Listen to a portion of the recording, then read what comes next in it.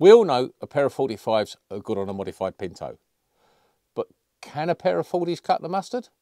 And what about the good old 3236? Has it got any chance? We tested a modified Pinto engine, specs here,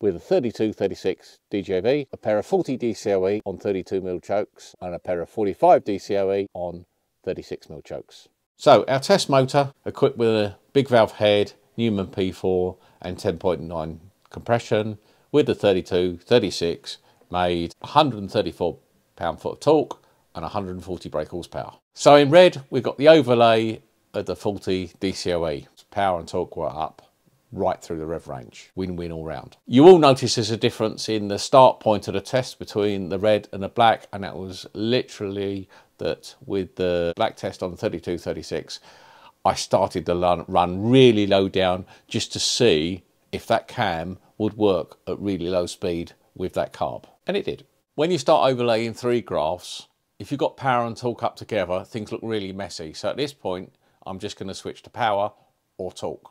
I've now added the graph for the 45 DCOE. A couple of points to note here. Originally, I ran them up on the 34mm chokes, but switched to bigger 36s. And in fact, the bigger 36 chokes gave more power everywhere. If you look at the graph, around about 6,700 RPM, there's a bit of a downward spike in the plot for the 45s. I didn't realise it at the time, but when I later reviewed video footage of the engine running, I spotted and heard, for some reason, the engine actually misfired, which is why there is a downward spike. So we're now on torque. Quick reminder, black line 3236, red line 40s, blue line 45 DCOE.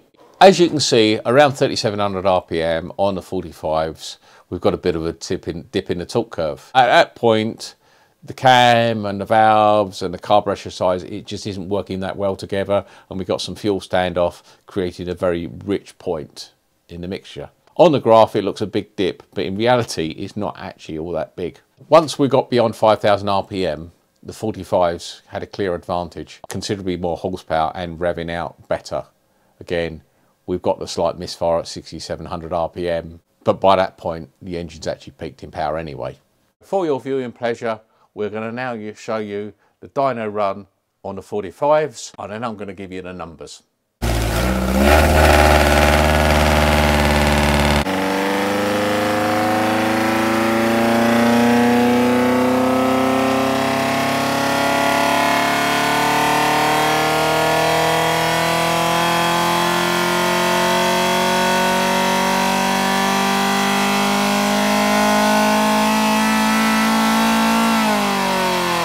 The scores on the doors, 32, 36, we had 134 pound-foot and 140 brake horsepower. On the 40 DCOEs, we had 148 pound-foot and 152 horsepower. And on the 45s, we got the same 148 pound-foot, but power went up another 14 horsepower to 166.